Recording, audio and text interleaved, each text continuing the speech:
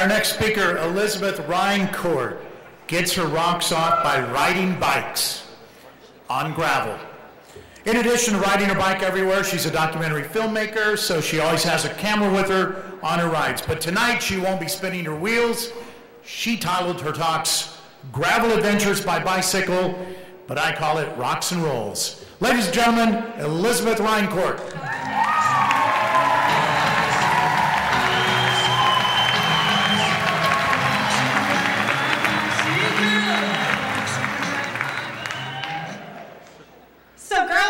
It's awesome. Can't you tell by my face? It's raining, it's 60 degrees, and I'm having a great time. And Andrew, I'm sorry, it's not flat. By the end of this next 5 minutes, I hope to convince you to go on some crazy adventures with me. What am I talking about?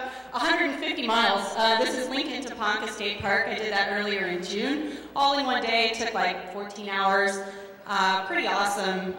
Just some friends getting together, ride our bikes all day long. Takes a while. So the Midwest, it's kind of the premier region for this. It's our natural resource. We might not have mountains. We don't have these beautiful scenic like Alps or anything like that, but we've got a lot of gravel. So my race calendar has taken me all around the region, including this last Saturday, Gravel Worlds, which is held right here in Lincoln, Nebraska.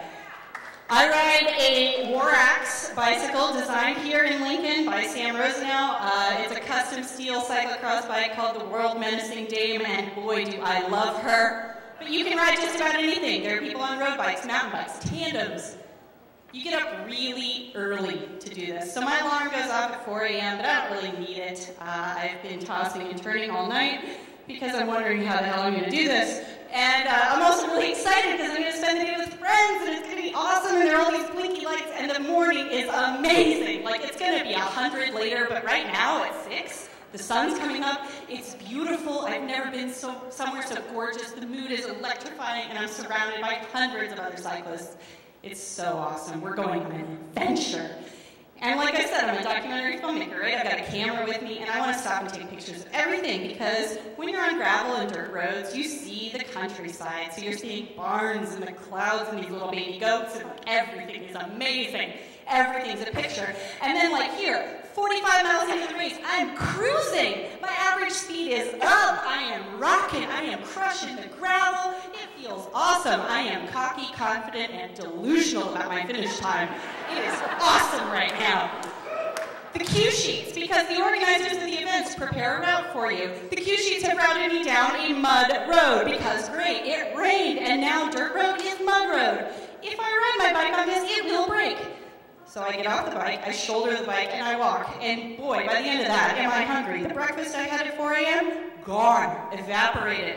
So I'm looking for a convenience store in the next town, and I'm eating anything I can see. And boy, do I wish it was full of fruits and vegetables, but it's not. Big boy pickles, chips, whatever I want, donuts, everything.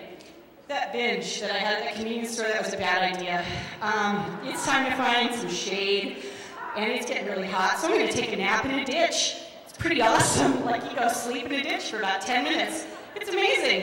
You really hope that a car doesn't find you and hit you, so you kind of put your bike out in the road. And then after that, you know, what's another 50 miles? I mean, hell, I've gone 100 already. It's going to be awesome. I'm going to finish this thing, right? Just see what's next. Maybe we'll cross the river. Maybe we'll get a beer at the next convenience store. I'm kind of bored. Honestly, I've gone 100 miles now, and Nebraska is really beautiful, and it's still really beautiful, and it's really hilly, and I don't know if I can actually go any slower and still keep upright on the bike. And did you know it's possible to fall asleep while riding a bicycle? It is. It is. You wake up pretty fast when you're kind of careening into the ditch. But you know, at this point in time, I feel like the end is in sight. I'm going to have another beer, and man, 10 miles to go, euphoria. The selfies are proliferous right now. I'm going to finish. The sun is setting. It is beautiful out again, and man, I'm going to do it. OMG, OMG, OMG. Oh, that town is really still kind of 10 miles away. That's kind of far. Did I charge my lights last night? It's getting kind of dark. Really hope the cars see me. It's Friday, Saturday night. It's kind of late, and I'm going to do this. I'm going to get done. And then this is when I crossed the finish line at the Dirty Kansas, which is a 200-mile gravel race in the Flint Hills of Kansas. It was 2:30 in the morning. I didn't realize it was that late. I didn't have a clock. I wasn't looking at my computer anymore. And yeah, I'd been doing it for 20 hours. And then this picture, my friend Corey Godfrey, who's really fast, he had finished hours before me. He comes to the finish line to pick up my friend Matt and I. And the minute I see him right after he takes this picture, I just burst into tears. Like, wow, I did it. This is amazing. So it's kind of hard, but you know, you get to eat as much food as you want, like 3 breakfasts. You get to sleep for hours, and everybody thinks you're really tough. So really what I'd like you to do is grab a friend, come out and ride with us. It's pretty awesome. 4 years ago, I had no idea that this world existed, and now I've got this whole new family. And this last Saturday at Gravel Worlds, I brought home the World Championship stripes, single speed women's, because I decided I wanted to